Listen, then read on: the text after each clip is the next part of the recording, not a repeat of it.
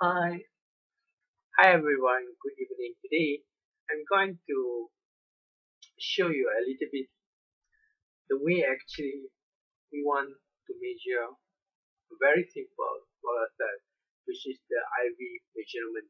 So actually, when you got something like diastatic solar cell, it's very easy. If you want to know the open circuit voltage, short circuit current, the fill factor, and hence we can know that the efficiency itself.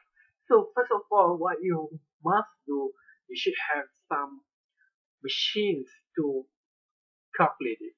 In our lab, we use that we call potential stat, which the brand is Autolab. So for potential stat, it is very important. If you know that the procedure is linear swab voltammetry. When you use linear swab voltammetry, you just have to fix the starting voltage and the stop voltage.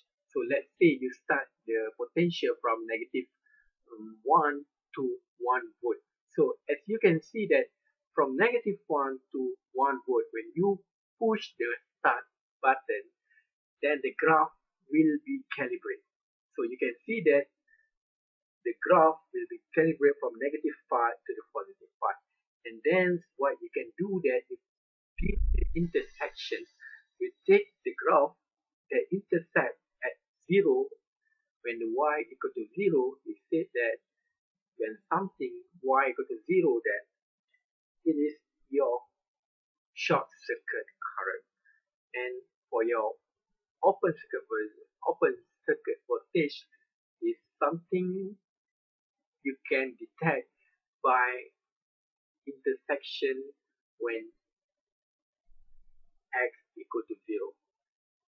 So for the fill factor, you must know your maximum power and maximum voltage. You can get it when you plot the graph of maximum power in the y-axis, and the x-axis is maximum voltage. Then you can get the fill factor. And last but not least, how you want to know the efficiency is very easy. You time the open circuit voltage times short circuit current times fill factor divided by power input. So it's very easy to know the efficiency of solar cell. So hope you can try. Thank you.